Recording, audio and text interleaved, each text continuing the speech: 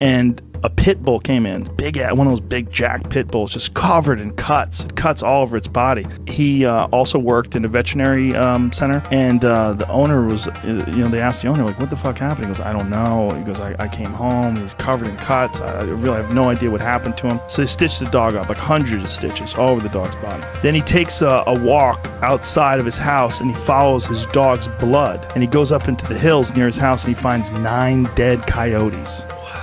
That pit bull was gangster. Yeah. Apparently. He just went on a tear. And he said it looked like Vietnam. It looked like a fucking, like Saving Private Ryan, just ripped apart coyotes. 9 of them.